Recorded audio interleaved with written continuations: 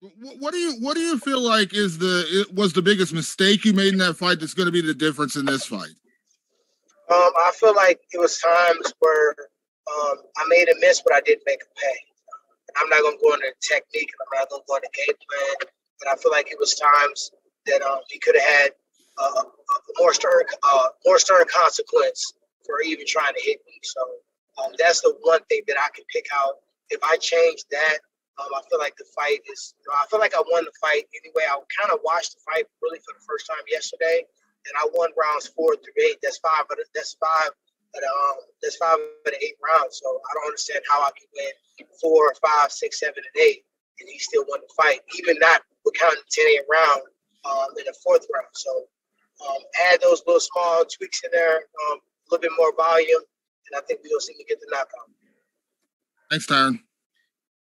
Okay, thanks, Damon. Let's go to Donna Corby across the way. Donna, please identify yourself, your outlet. And go ahead. Donna Corby from the Daily Mirror. Tyron, I wanted to ask about your initial plans before this fight was put on. First off, you were on the set of a movie, correct? Are you still filming? I'm still filming. Yes, I'm still filming my rap tomorrow, so I've got one more day. So you were on set of a movie, just like Michael Bisping was, I suppose, when he had that famous fight with Luke Rockhold, and he took it on short notice. And you had also said you were planning on fighting 4 times next year in 4 different disciplines. Is that still the plan, or will it have to be 3 now, considering you probably can't fight in January?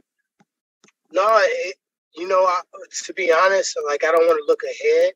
But I'm not losing to Jake Paul. I didn't lose him to the first time, and this time I'm finishing the fight. I don't want no referee. I don't want no hometown advantage. I don't want no let's let the storyline continue type shit happening at all. So what it's going to do is it's probably going to set us up to fight a 3rd time. And I'm just going to replace the boxing fight I anticipated fight next year. Is going to be a fight with Jake instead. So I'm still going to fight 4 times. I'm still going to fight 4 different forms of combat. But the boxing fight that I was, being prepared to fight for, that fight will just be replaced with a trilogy with Jake. Without saying too much, is Dan Hardy going to be disappointed to hear that news? I mean, Dan Hardy, why are we even talking about Dan Hardy? We're talking about Tyron Woodley, Jake Paul, the biggest fighter of the year. So let's respect myself and respect Jake Paul, because we're the ones that put the asses in the seats. Dan Hardy ain't touched the face in 10 years. Last one from me. Could you show us the tattoo? Could we see the infamous... But it is I'll real. show you the other end of it, though. The tattoo's right on the back, though. Thank you very much, Tyron. You got it. All right, thank you, Donna. Let's go to Gabriel Montoya. Gabriel, go ahead. Hi, it's Gabriel Montoya with Ring Magazine. Thank you for your time, Mr. Woodley. You were very outspoken after the first fight and before it that you felt Jake Paul was on PEDs. It's come to my attention he has Memo Heredia, a former PED dealer, in his camp, who's now like a strength coach. Is there testing for this fight with VADA or USADA, and does that concern you? I always want an even playing field. I asked him straight up. I don't want to go around and I don't know who the guy you mentioned. It's not really. I'm not fighting him. I'm fighting Jake. So when we did the face-to-face, I asked him directly to his face, "The man, was he on PEDs?"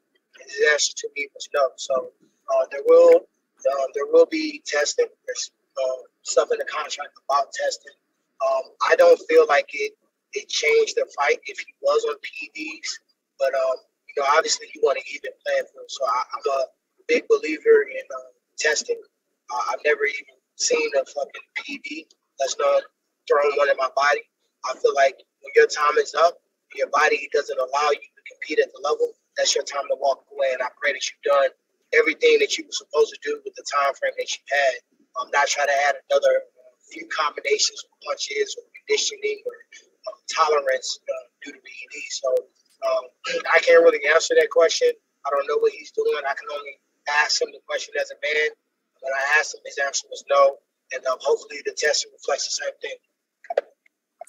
Did you see anything in looking back at your fight with him in particular that you feel, obviously you're not going to give away your game plan, but did you see glaring things that he did or that you did that you can change in this rematch?